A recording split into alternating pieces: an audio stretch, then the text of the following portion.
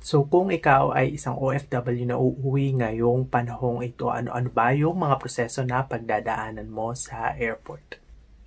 Magandang araw mga OFW, ako po si Tots, the Accidental OFW, at mabilis ang video. Gusto natin na ilabas yung video nito lalo na doon sa mga OFW, ka-OFW natin na uuwi sa Pilipinas at hindi nila alam kung ano yung proseso na pagdadaanan nila sa airport.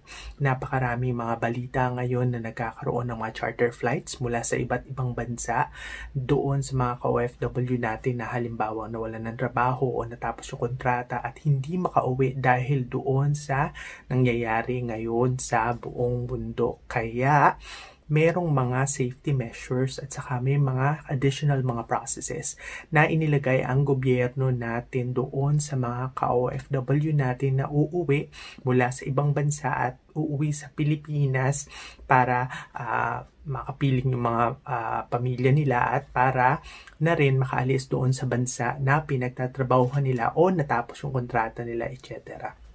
So kung may kakilala ka na mga tao, mga ka-OFW natin na uuwi na sa tingin mo ay makakatulong sa kanila ang impormasyon na ito, ang una natin gawin, syempre, pakilike yung video na to, mag-subscribe sa channel natin at i-share yung information na ito sa kanila para kung sakaling nandoon na sila sa pagkakataon na uuwi sila ay alam nila yung mga prosesong ito para sa kanila. So mag-umpisa na tayo.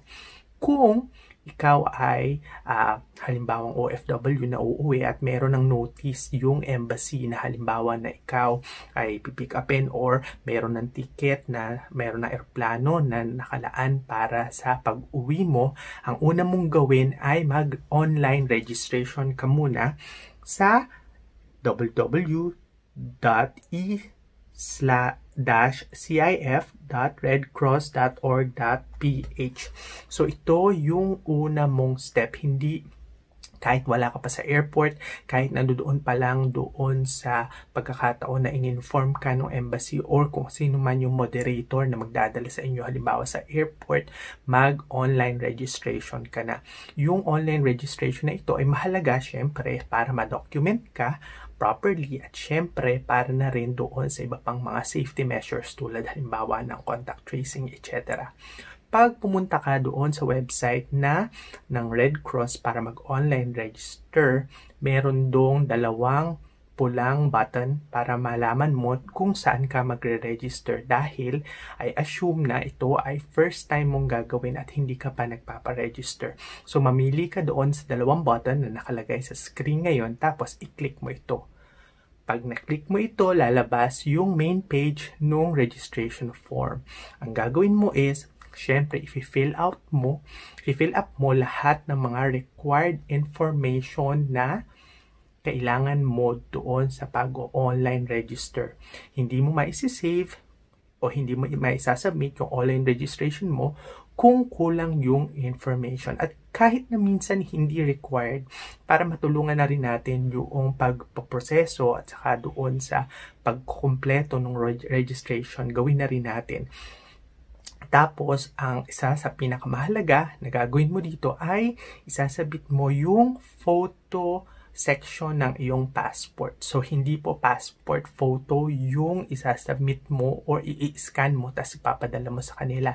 Yung passport photo page na yung page na passport natin na mayroong picture. So, yun po, buo yun na kailangan malinaw at kailangan ma-verify nila yung number at saka yung mga information na nandoon para na rin makatulong sa kanila kung may mga information na kailangan para sa'yo or galing sa'yo. Tapos, pagkatapos nito, ang gagawin natin ay yung second step na iintayin lang natin yung confirmation email na may kasamang QR code. Pag nakita mo na yung confirmation email na may QR code, either i-save mo yung email at i-print mo yung email na may kasamang QR code or kahit yung QR code lang yung i-save mo sa phone mo or i-print mo. Mahalaga ito dahil magagamit mo ito sa mga susunod na process na sa pag-uusapan natin. Kung nandoon ka na sa airport, may mga pagkakaiba yung mga proseso ng airports iba't ibang airports, iba't ibang mga airlines, at saka iba't ibang mga personnels ng airport. So, ikaw, ang responsibilidad mo ay alamin yung proseso na nandoon sa particular airport, particular airline. Paano mo malalaman ito? Kung may kausap ka doon sa embassy na siyang nagmamoderate doon sa mga tao na uuwi papunta ng Pilipinas, tanungin mo na agad kung ano ba yung proseso sa airport nung bansang pinagtatrabahuhan mo o nung bansang liliparan mo pauwi ng Pilipinas.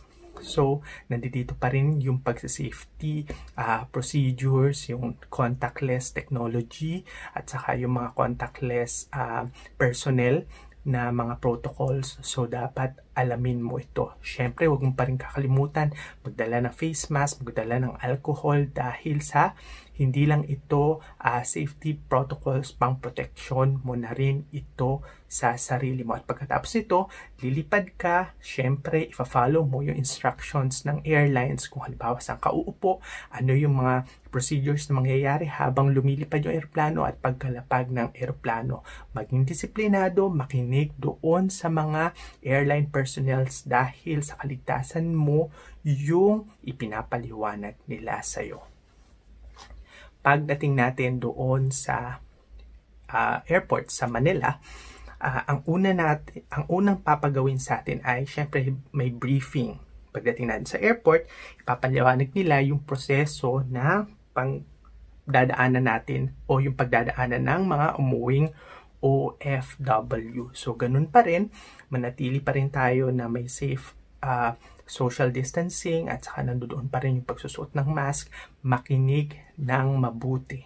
Kung may tanong ka doon sa proseso, itanong mo na agad-agad dahil pag halimbawang nagpatuloy na yung proseso, baka mamaya kukunti na lang yung mga tao na pwede mong pagtanungan at yung mga taong pagtatanungan mo, busy doon sa particular activities na ginagawa nila para sa inyo. Kaya, doon sa mga earliest opportunity na kailangan mong itanong mo na agad. Halimbawa, kailan ba kukunin yung mga bagahe or meron bang maghahatid sa inyo pagkatapos nung immigration, etc. etc. So, yun yung mga examples na tanong. Pero kung meron ka particular na tanong, itanong mo na sa kanila doon sa briefing section.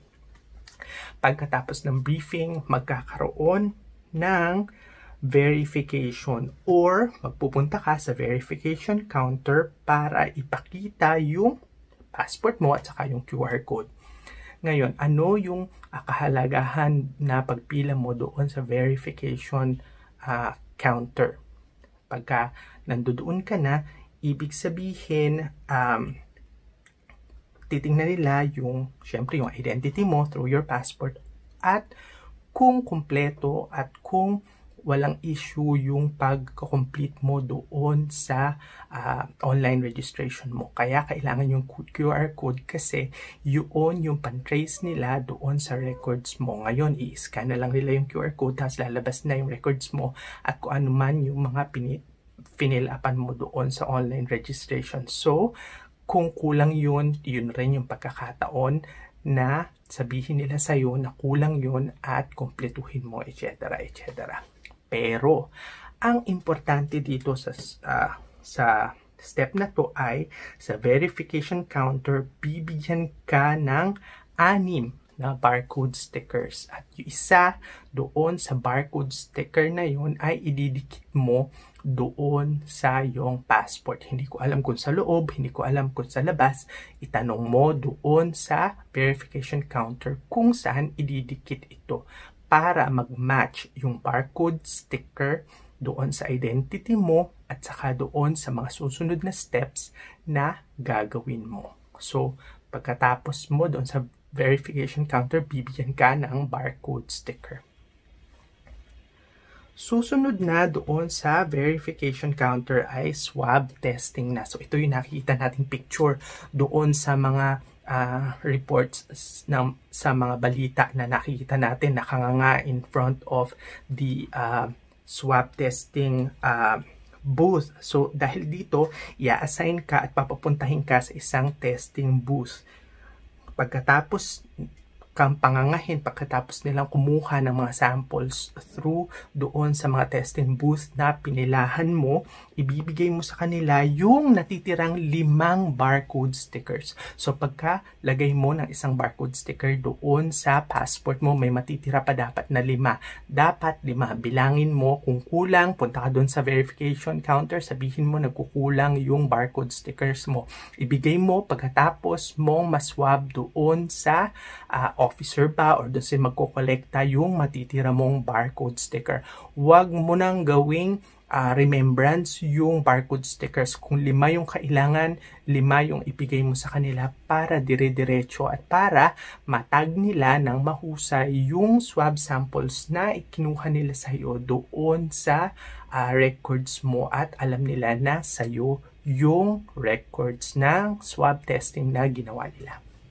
So, pagkatapos ng swab testing, diretso na tayo sa immigration. Pupunta ka sa immigration counter, tapos ipapakita mo yung passport mo at yung barcode sticker. So, makikita mo yung barcode sticker. Mahalaga ito kasi isa ito doon sa points of identification mo. So, hindi na yung QR code. Pag hiningi yung QR code, ibigay mo pa rin. Pero this time, dahil naka-record na yung barcode doon sa barcode sticker, yung records mo at nakakonect na ito doon sa QR code at saka nakakonect na ito doon sa passport mo. Ang hihingi nila is yung passport mo na may barcode sticker. Sa airport ngayon, ni-minimize nila yung mga touch points na parang hindi kayo magkikita-kita, hindi kayo magkakadikit ng balat or something. So, may mga protocols ang airport na tungkol dito. Baka mamaya papakita mo sa kanila yung passport mo, tapos i-scan na lang nila, etc. Or pwede rin naman na since nakagwante sila at saka naka-PPE sila, kukunin nila yung passport mo, tapos ordinaryong immigration na yung gagawin nila, natatatakan or i-check nila yung records mo, yung passport mo with your barcode sticker. So, tignan yung kung ano yung proseso ng mga nasa una mo para pag ikaw yung nandoon na sa immigration ay smooth at wala nang magiging hassle na mangyayari sa'yo. Pagkatapos mo sa immigration, pipila ka na depende doon sa kung anong klaseng OFW ka. So, ito na yung quarantine facility assignment. Kung ikaw ay ordinaryong OFW, halimbawa, na galing kung saang bansa, pumila ka doon sa OWA desk.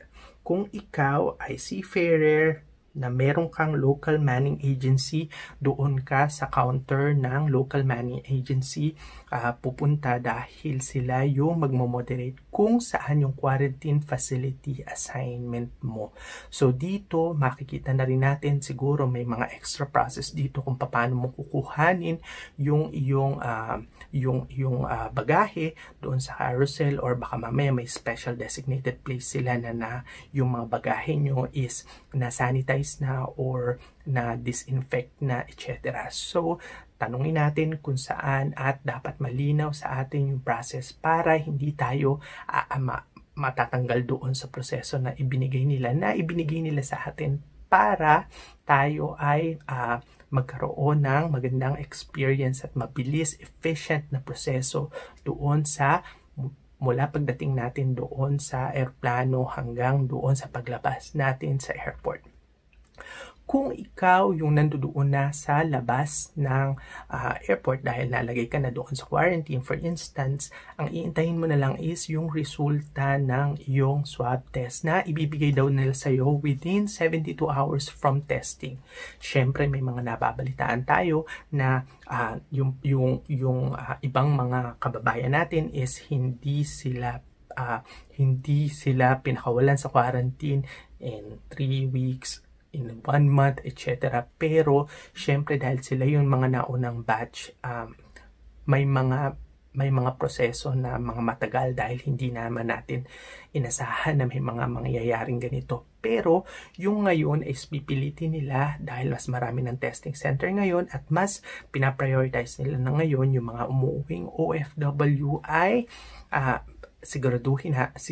siguraduhin nila na within 72 hours ay matatanggap mo through SMS or through text message yung resulta ng iyong swab testing. Ano yung mahalaga dito? Depende sa resulta ng iyong swab test kung ano yung mga susunod na mga proseso. So kung mag-positive, may proseso. Kung may negative, may proseso. Dapat alamin mo ito at dapat ay pagtuunan mo ng pansin yung mga prosesong ito. Depende doon sa resulta ng iyong swab test para mas mabilis at saka mas mapabilis yung pag-uwi mo or mas mapabilis kung ano man yung mga gagawin nila kung sakaling may mga resulta na hindi halimbawa favorable or kung favorable naman yung resulta, ganun din makinig ka doon sa proseso. At pagkatapos noon, sana ay makauwi ka na doon sa pamilya mo at simulan mo na yung kinabukasan with your loved ones. So, yun po yung mabilis na proseso natin, mabilis na video tungkol doon sa mga proseso natin kung uuwi tayo ngayon bilang mga OFW na uuwi sa Pilipinas at ano yung mga proseso.